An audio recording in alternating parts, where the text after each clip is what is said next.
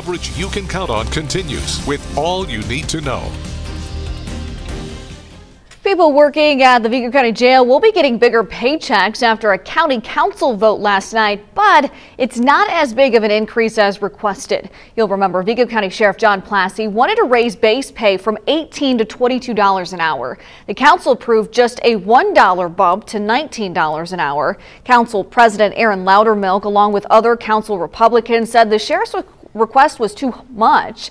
3 council Democrats all voted against the salary increase because they say the amount wasn't enough of a raise. The sheriff says he's happy to get something. The Vigo County Council will meet again in April to discuss further stipends and benefits for staff, as well as potentially raising that $19 base salary even higher. All right, civilians continue to flee from the violence in Ukraine.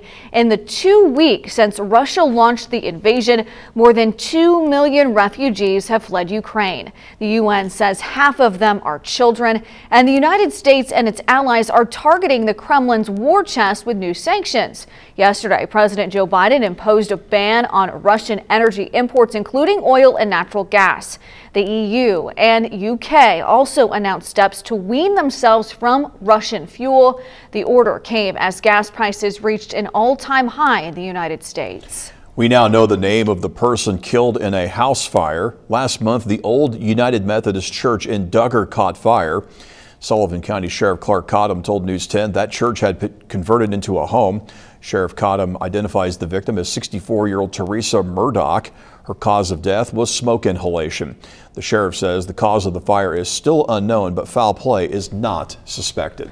The Terre Haute Parks Department is now hiring for several seasonal summer positions. News 10's Chloe Markley is live at Deming Park to share some upcoming summer opportunities. Chloe.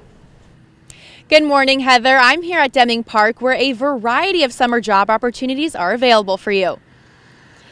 That includes lifeguards, pool managers, train operators, and concession stand workers. You must be 16 and older to apply. If you want to be a lifeguard, you must be certified. The park is offering lifeguard training sessions in April and May. The park is also in need of camp counselors to help run kids programs. The Director of Recreation says she encourages all people to apply. I would encourage anyone to come work for us for our seasonal positions. They're outdoors, which is super fun. You get to be with the community. If you want to apply to any of these positions, go check out our website at WTHI-TV.com to find application links. Reporting live at Deming Park, Chloe Markley, News 10. 50 degrees today, cloudy start, sunny conditions will take over in the afternoon, and we're going to see temperatures, a little bit higher today than they were yesterday. Trend will continue a little bit longer. Tonight, though, we're cold again, lower 30s, below freezing, mostly cloudy skies. We can see what I'm talking about tomorrow, about a degree higher here in Terre Haute. Similar temperatures over the course of the day tomorrow for most of the Wabash Valley. We're going to see partly sunny skies before a major cool down on Friday. Look at this. Showers, maybe even some snowflakes pass through here, bringing with them much cooler air. Temperatures are going to drop to around 40 Friday afternoon, 15 Friday night into Saturday, then upper 20s on Saturday.